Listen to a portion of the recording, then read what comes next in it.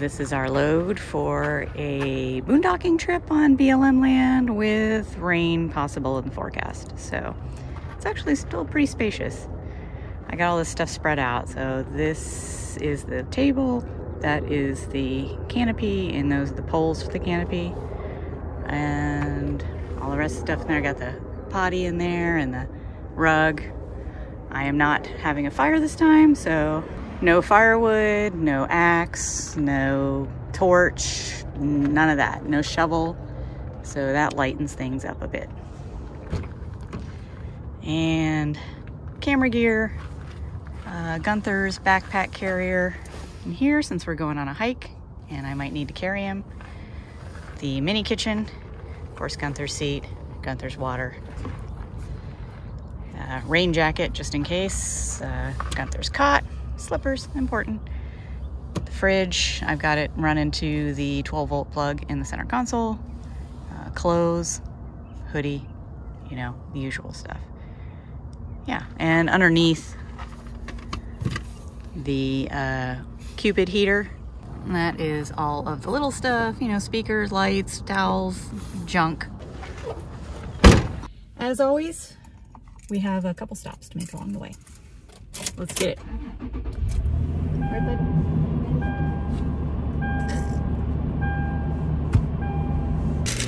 All right, thank you. Okay.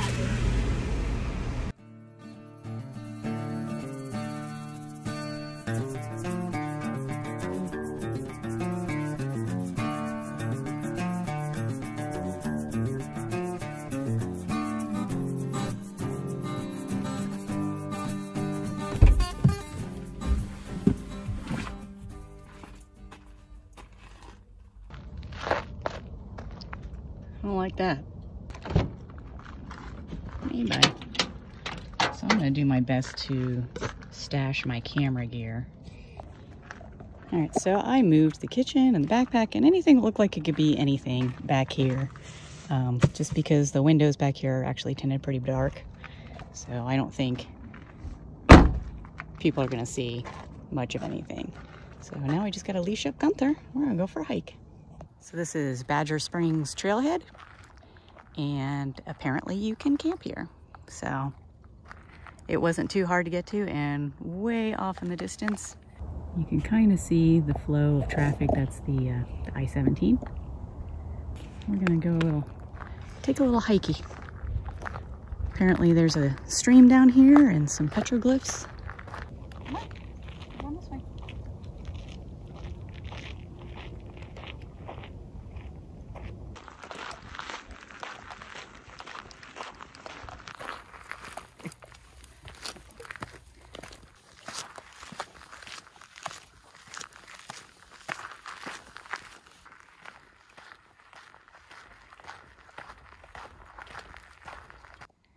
Not sure what kind of birds are in these little nests, but there's a little teeny hole in there.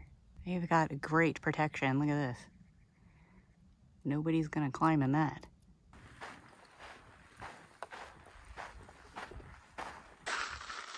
A little wet.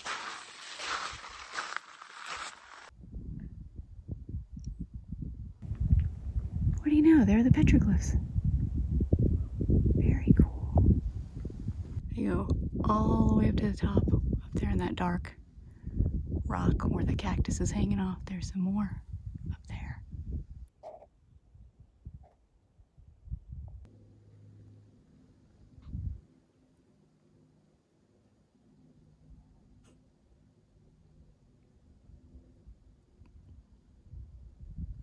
This is the creek.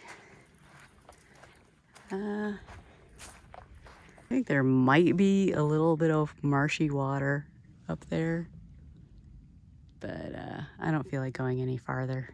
I think we're gonna have a water break, and I'm gonna load Gunther in the backpack, and we're gonna go to camp.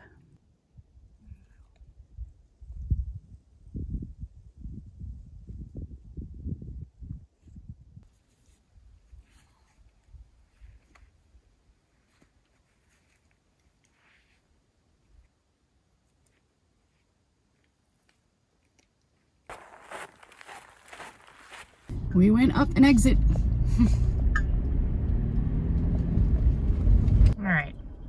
I think that is the border, and then it's state trust land maybe. But I think this is the one I'm interested in. Yeah, a whole huge pile of trash.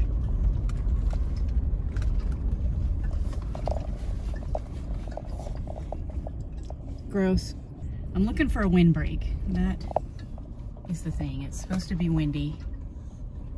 And I'm thinking if I can get down in here, it's either gonna make it better or worse. I don't want to, that wash is pretty deep. I don't think I can go in there, but if I can get tucked behind these trees maybe. I'm not sure that was the one. I think that was my second choice one. I think the one I'm interested in was earlier and I missed the turn, so I'm gonna go back here. Yeah, see, there's some junipers up ahead. This is first choice. Oh boy, that is rutted. Oh man. All right, I need to look at this. The trail gets pretty spicy down there, but as long as I pick the right line, I don't have a spotter, I think I'll be okay. We're off-roading. We're just gonna easy peasy step her down there.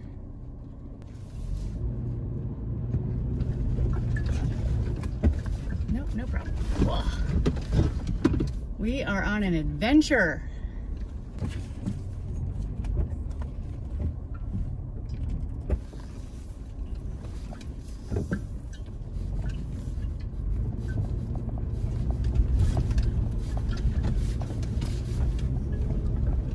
All right, this is where I ended up. No protection whatsoever. Yeah, so this is where we're at. We are literally right on this road. I don't think it gets a lot of traffic. And what I did is the wind is coming from that way. So I parked the 4Runner across from it because this is going to be my main entrance and exit. And then the 4Runner is going to be our protection, and that is it. So anyway, that's a nice spot though. It's real pretty. You still hear a little bit of highway noise. Because you can see the vehicles going way over there. That's the I-17. I'm gonna walk down here and see what's up. You can really feel the wind down here. It feels very exposed. There's a wash down there. And a couch. Fantastic.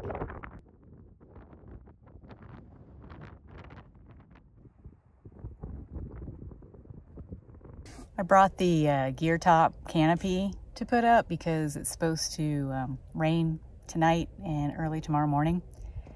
But I think it's just too windy.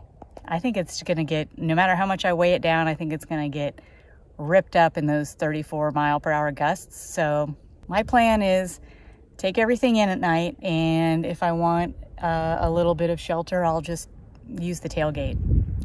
It's wild. It's getting wild out here. A little sunny though, look at that. Hey?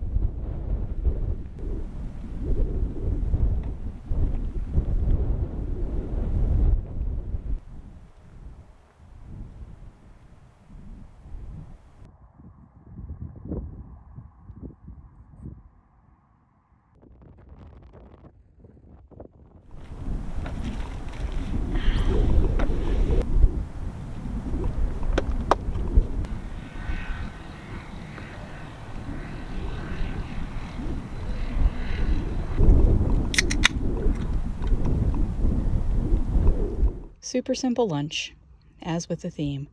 It's basically peanut butter and jelly except it's almond butter and apricot jam. I don't know why they go so well together. Maybe because they're botanically related, but one of my favorite combos. And a caffeine boost. He already had his lunch, but he wants more. Oh my God.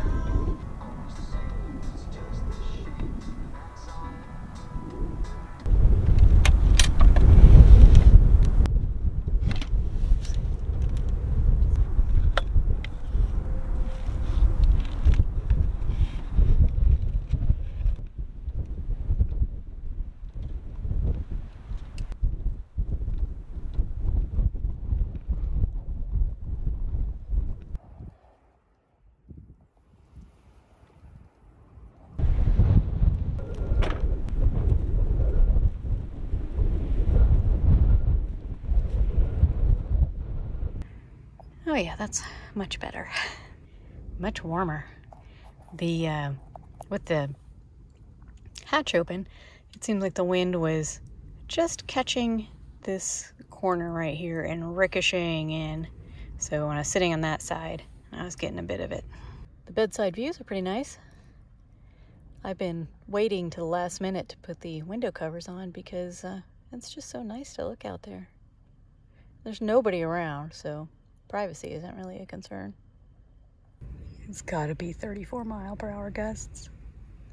But I did stage the 4Runner correctly because it is 95% hitting this side. When I stand out there, I don't feel it. It's now about 3 o'clock, which means happy hour, I think. Am I gonna make a fancy cocktail like I usually do? No.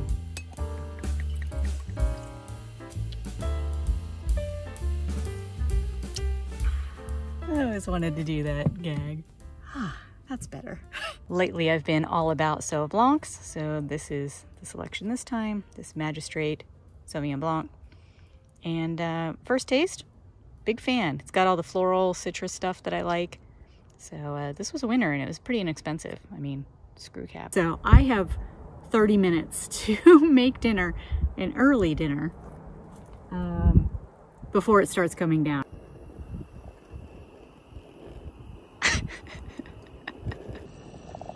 It's getting melty.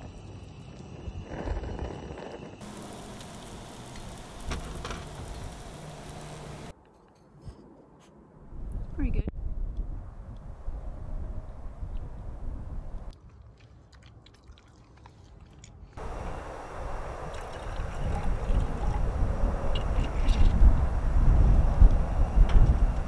Well, sun's getting ready to go down, so I started getting settled in for the night.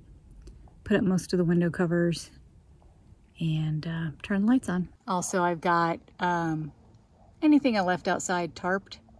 And yeah, hopefully that'll do. All right, it is a little after 6 and we are locked in for the night. I have all the window covers on and the doors are locked. And I just wanted to do a couple updates.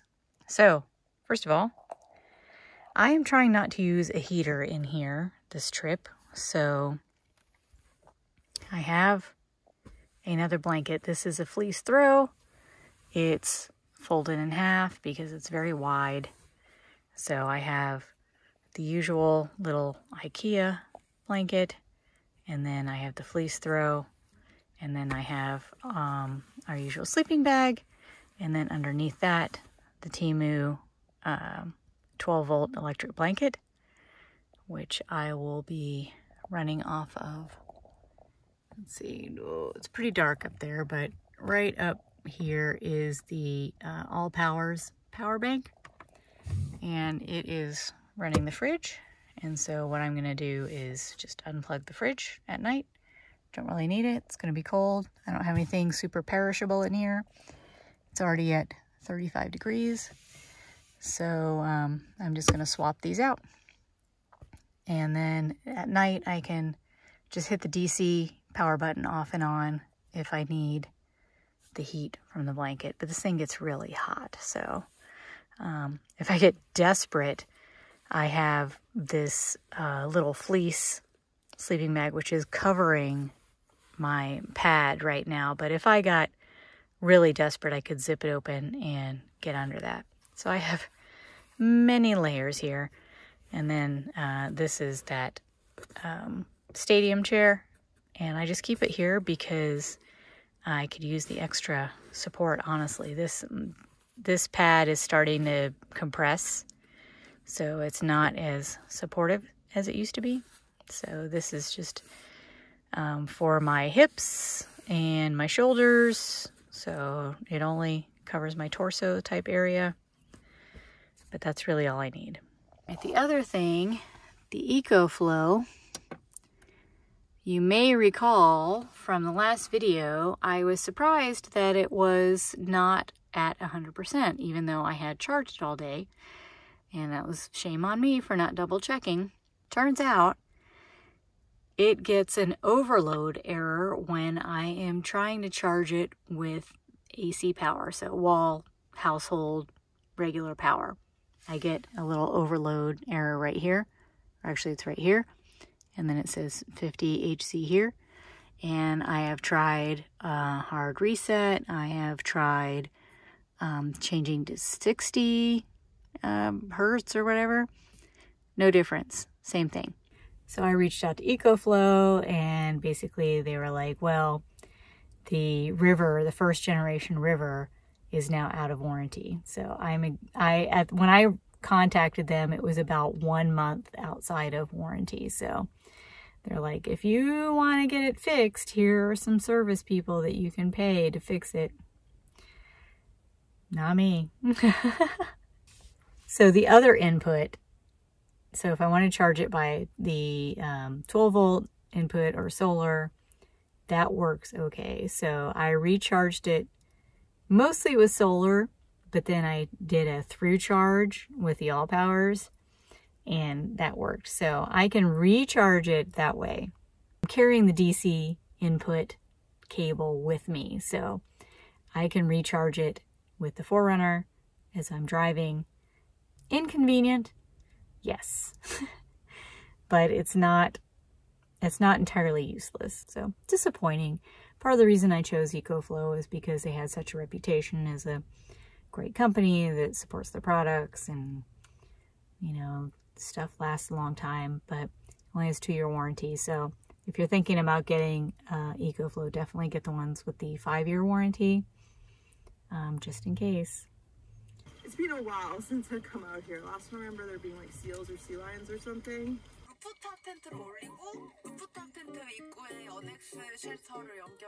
So it's supposed to rain at 4 o'clock, and it's supposed to rain at 5 o'clock. Didn't rain. And then it was supposed to rain at 9 o'clock. It is 7 o'clock, and it's raining. Kind of nice. Wow, it's coming down. I think I am going to queue up a movie, and we're gonna settle in. What would go great with a movie? Popcorn.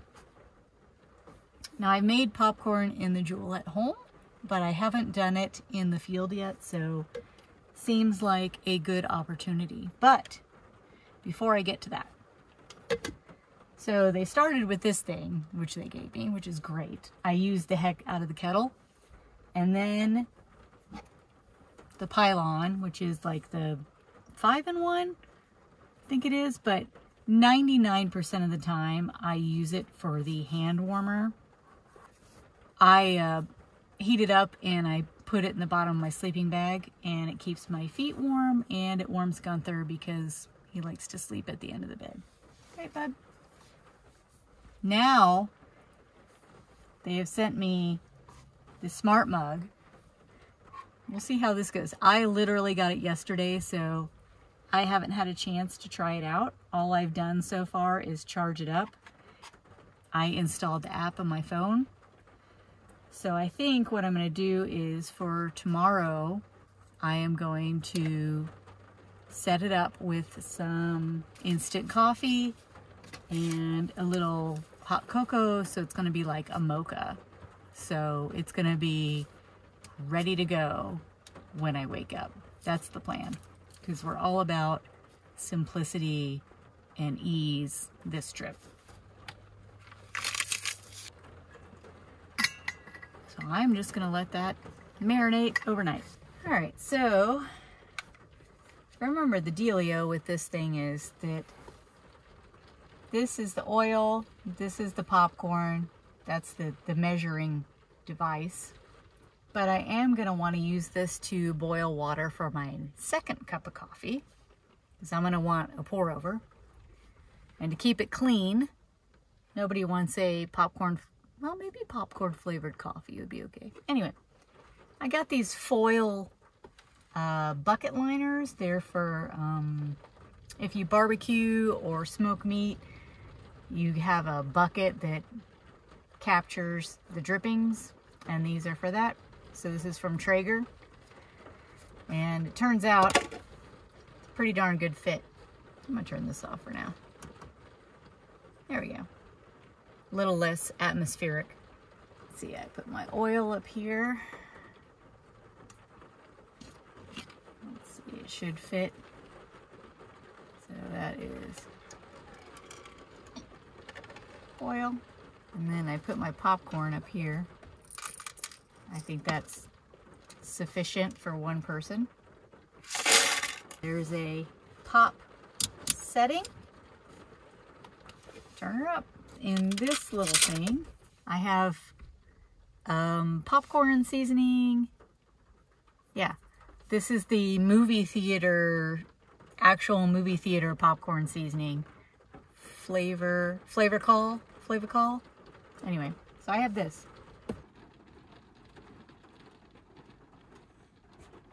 What? I imagine the best place to start is at the beginning. So I'm not sure what's going on, but I put the Joule in the EcoFlow and it ran through the popcorn cycle and then turned off, but no popping. So I moved it to the All Powers, same thing, ran through the popcorn cycle, turned off. And I try to turn it back on again. I wonder if it's because I have this foil liner in here. Maybe it's keeping the kernels too far away from the heat. Talking and not talking. Hear that, pupper? We could not talk or talk forever.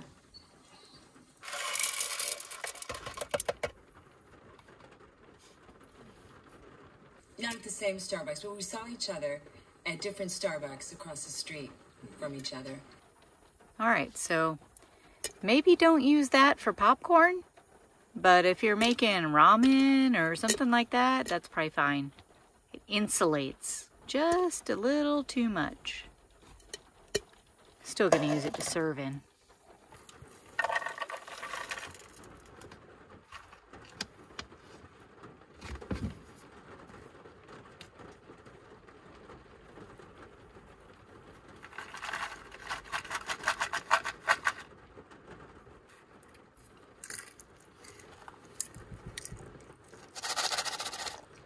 Sometimes giving.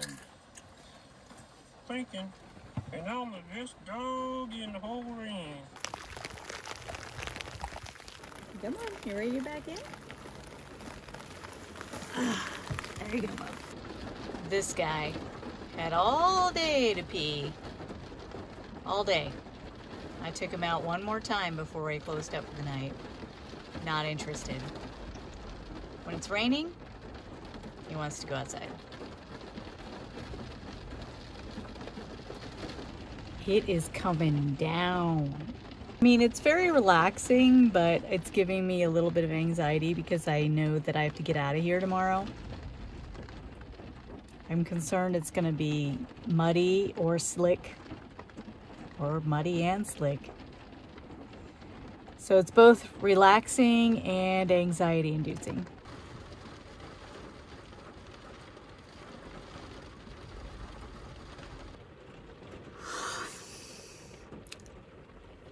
It is like 1 in the morning and I thought we were gonna get some showers tonight. No, it is absolutely dumping down rain. It is pouring out there. Somewhat concerning. Oh boy. Whoa. It's froggy out there. Super spooky.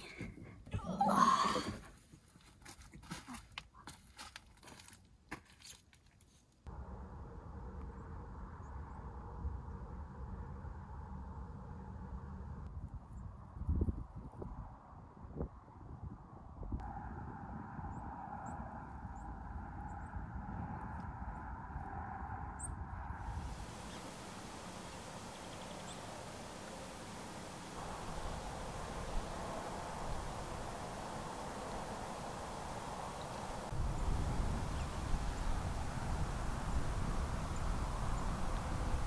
I think maybe it reached its temperature. What time is it? 7:05. So that took like 20-30 minutes. Let's see. Could be warmer. I think it's at like maybe 110. Initial impressions. Is it fast? No. Is it convenient? Yes. So I could see if you're a tea drinker or if you just drank instant, just set it, forget it, come back and you've got a hot drink. I like that it's battery powered, so it's not taking energy from power banks. I'll have this and then I'll use the kettle and make coffee.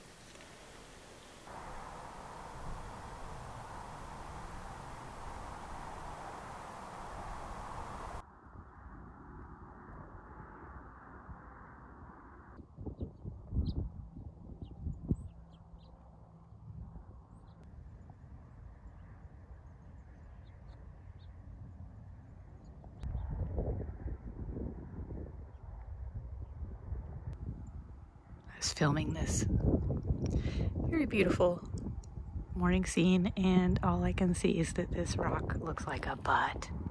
That's a butt. I touched the butt. Childish. A little assessment of the impact of the rain. I think my tarp held up just fine. I think everything under there. Well, let's see how the camping bag did. I think it's probably okay because I have it. Oh yeah, still dry. So that did okay. Gunther's cot, however, absolutely saturated. That was user error.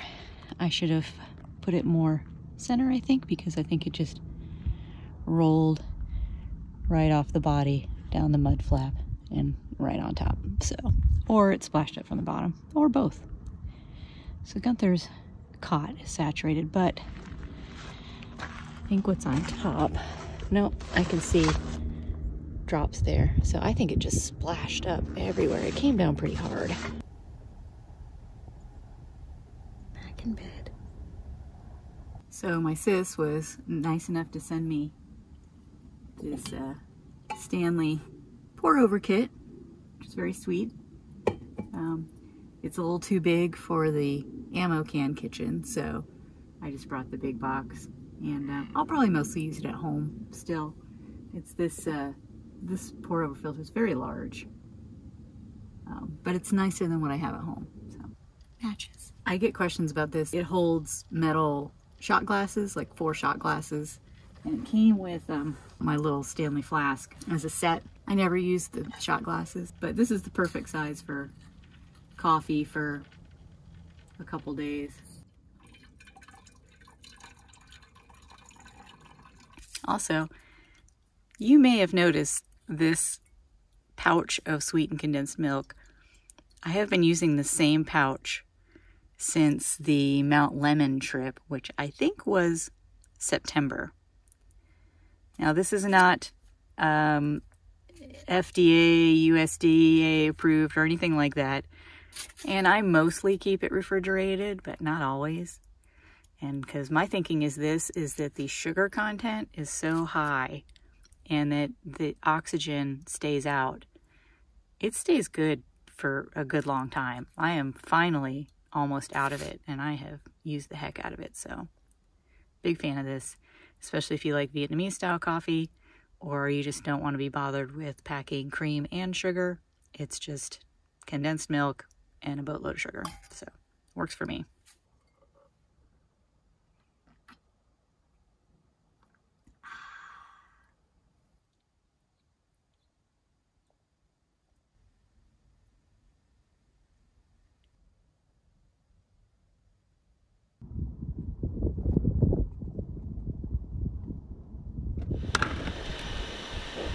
Looking pretty good.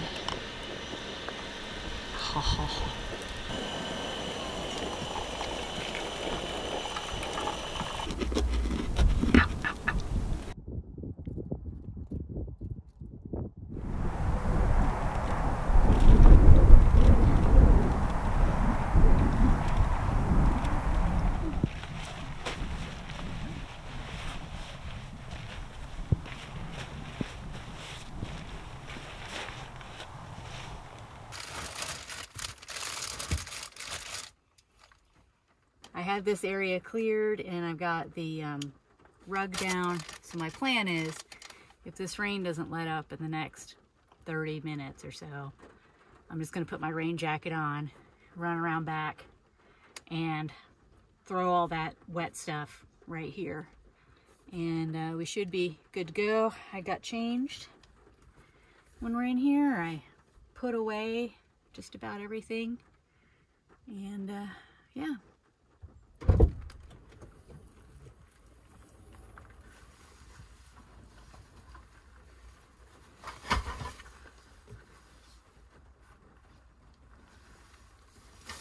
All right, and just gotta move that dog. Hey bud, you ready to go? You can get in your seat. Okay, I'll get you. Wanna go for a ride? Come on.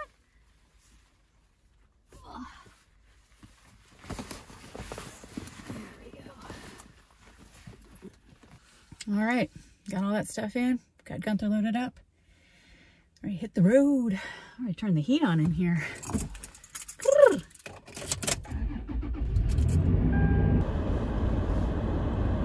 Soft wash.